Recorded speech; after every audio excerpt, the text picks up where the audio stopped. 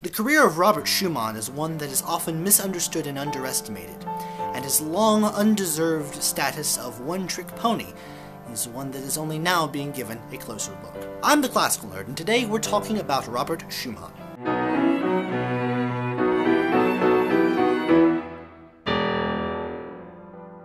Robert Schumann was born in Zwickau, in Saxony. He was the youngest child in the family and was exposed to all sorts of music and literature from some of the finest artistic minds of the day. From the start, Schumann's mind was absorbed in the process of composing and writing, and his mind often equated the two creative processes. In his career, he often equated music with literature. To be more specific, he thought of music as a form of expression similar to literature, not exactly literature in and of itself. His youthful attempts at composition were fun little pieces to which he apparently gave no great credence. He was constantly in the process of discovering new music of the era. Franz Schubert had only recently passed away, and this took an emotional toll on the young Schumann. But he was just as obsessed with Schubert's works as he was with the writings of Jean-Paul. Schumann wanted a career in music very badly, but his parents and his family were less than assured of his financial status should he become a musician.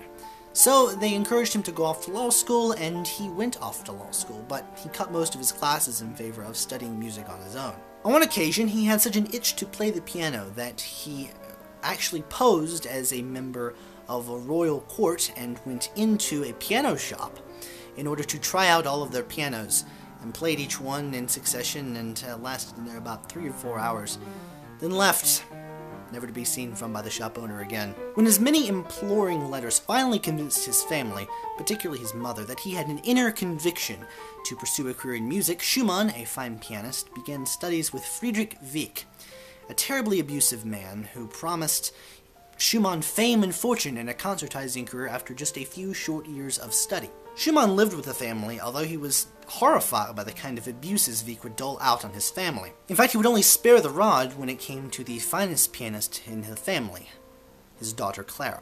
Soon, Schumann injured a finger on his hand while using a bizarre device intended to increase finger stretch and velocity, so he turned his musical studies to the compositional art, and he let Clara play his pieces. Schumann's compositional career got off to a bit of a slow start, but it eventually took off, and he was becoming deeply involved in the musical world. He took to music criticism in order to pay the bills, and his florid writing style got much attention, famously promoting Frédéric Chopin as "Hats off, gentlemen! A genius!"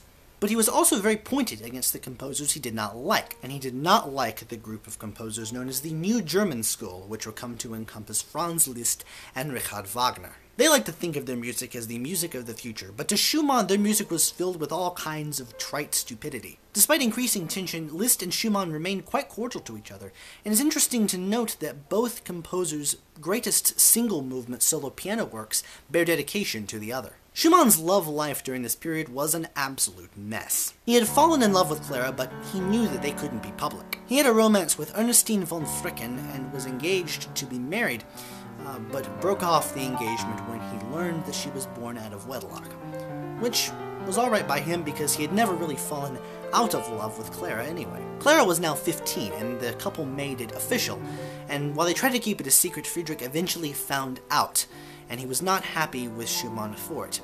He insulted and threatened Schumann, and then kicked him out of the house. In our time, the 9-year age gap between the two would make this kind of creepy, but this was not actually Friedrich's objection. It was a different time. Anyway, Schumann was able to keep in touch with Clara, particularly with the help of a maid who was sympathetic to their cause. His romantic misadventures only fueled his compositional creativity. Bizarrely, Friedrich, who also tightly controlled Clara's career as a piano virtuoso, was totally fine with her performing Schumann's music. As she grew older, she often chose not to. She believed in Schumann's genius, but she also knew what the public was and wasn't prepared for. She only introduced pieces when she felt that they were ready to be introduced. Meanwhile, Schumann was writing some of his most famous pieces for the piano, almost exclusively for the piano, including Carnival, Dances of the League of David, the Symphonic Etudes, Kinderszenen, Kreisleriana, and the C Major Fantasy. Careful analysis of his piano music during his forced separation from Clara reveals use of hidden musical motifs intended to reflect Clara and his love for her. And it must be noted that Schumann did not actually have the greatest mental health. From his earliest days as a music critic, he would split his personality into two opposing forces, naming them Florestan and Eusebius. In Carnival and the Dances of League of David, both pieces which are collections of small works intended to represent Schumann and his friends, we see Schumann create portraits of himself not as one character, but as two halves, Florestan and Eusebius. It is likely, although not proven, about which more later, that Schumann had at one point contracted syphilis, a nasty venereal disease that, at that point, had no known cure. Only nasty mercury-based treatments were available. Schumann continued to employ Friedrich to reconsider his position and remained at the utmost level of professionalism throughout the entire proceedings. Friedrich first objected to Schumann's financial situation, but as Schumann proved that he could provide for Clara, Friedrich would just move the proverbial goalposts. There was absolutely nothing that Schumann could do to prove to Friedrich that he was a worthy husband for his daughter. Schumann did not actually seek to sour the relationship, because he thought that being nice would eventually make Friedrich relent, but he never did. And although they were very cautious as a couple to make this step, they eventually realized that they had to go to court. In court, Friedrich pulled out all the stops, baselessly accusing Schumann of every nasty, vicious, and amoral thing in the book. But the couple was prepared, pulling out evidence to the contrary of whatever Friedrich might say. And when Friedrich eventually realized that there was absolutely no way he would win the battle, he simply stopped showing up, making the court wait out every single waiting period. It was the only way that he could delay the marriage. What a nasty dude. Anyway, this understandably took an emotional toll on the couple, specifically Schumann, but they eventually got the go-aheads from the court to get married, and they got married the day before Clara's 21st birthday. Friedrich promptly disowned them and took all of the money that Clara had ever made during her career as a concertizing piano virtuoso. And this is obviously a very unethical thing to do, but there was nothing legally that they could do about it. He was her manager. It was the terms of how she was able to make money as a minor. Undaunted, the Schumanns began an extraordinary, unprecedented, and highly successful musical partnership. Clara balanced a home life full of raising many bustling children while continuing to perform, while Robert was able to continue dual careers as composer and critic. Clara made more money than he did, but it didn't really bother him all that much. He was just glad that they were both happy. He even encouraged Clara's attempts at composition, which are no means minor, although Clara herself had a very low opinion of her compositions. Schumann's work from here on out can be categorized into incredible productivity and successive genres. First, he started out in a year of song, where he wrote basically 200 songs. He wrote nothing but just songs constantly. Later years, he would focus on symphonic works and oratorios. His productivity is often focused on very short periods of time, which we can keep track through his meticulously kept diaries. It's through these diaries that we are able to know that he was able to write a symphony in 2 weeks. If I tried to write a symphony in 2 weeks, my hand would fall off. His mental health began to be a real problem, especially when accompanying Clara on her grueling concert trips, but being left at home made him desperately lonely for Clara's presence. Whenever he got into a funk, though, he did one thing and one thing only: break out his Bach scores and study himself some counterpoint, which often cured whatever was ailing him. He became obsessed with old music, and his scholarly pursuits led him to rediscover the magic of Renaissance madrigals.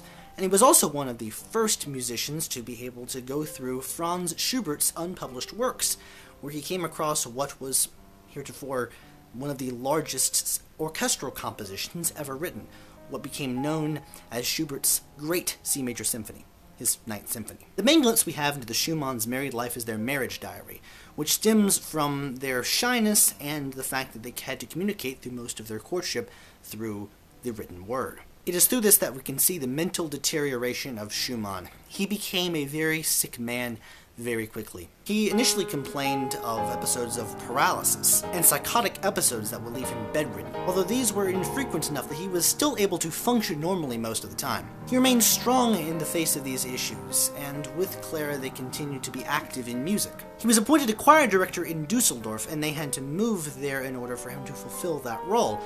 Unfortunately, even though he was a good composer, he was not a good conductor. In fact, he was a horrible conductor. Combined with his mental issues, they eventually had to slowly phase him out, which was quite insulting to him, but to be honest, it was probably good for the ensemble. He was just holding them back. He continued to be a respected voice as a music critic, and was the one to introduce the young Johannes Brahms to the world, calling him a young eagle, and categorizing him as some kind of savior of music against the face of the new German school of Liszt and Wagner. This occurred after Brahms showed up on the door one day and stayed for a couple weeks. Robert soon began categorizing his collected works, and not a moment too soon, as it turned out. He began complaining of ringing in his ears, ringing that turned into solid pitches, and then melodies, and then full works, full pieces of music that he swore had to come from heaven. At one point, he had a hallucination that Schubert had risen up out of his grave and given him a theme, upon which he promptly composed variations. The worst part about Schumann's psychosis is the fact that he knew what was going on. In his moments of clarity, he knew that he was losing his mind, and expressed to Clara that he feared for her safety should he go crazy in her presence. His condition reached a point where he attempted suicide by jumping off a bridge, and he was then taken to an asylum where he lived out the rest of his 2 years in solitude. At least the asylum was one of the best available at the time. This was an era when the mentally ill were treated as something less than human, and he was at a place which treated him like a person, which was nice. But he slowly continued to lose his mind, and eventually died in 1856, at the age of 46. He finally saw Clara again 2 days before his death, when he was in a severely weakened state. While the prevailing view is that of a man who succumbed to syphilis, the autopsy revealed that he actually had a brain tumor which would account for many of the symptoms that he had expressed in his later life. Many of the pieces he wrote during his final illness were suppressed by Clara and Brahms, who finished Robert's job of categorizing his collected works. And even though they tried to suppress the later works, they weren't able to do so. In fact, the violin concerto that he wrote during this period of insanity actually has managed to enter the repertoire. Clara Schumann continued to concertize in her long widowhood, and pretty much established what it meant to be a modern performer. She established the modern repertoire and the modern recital format. She's pretty interesting in her own right, so she'll have video all to herself. Most of Schumann's output is for the piano, which has led to his status as one-trick pony.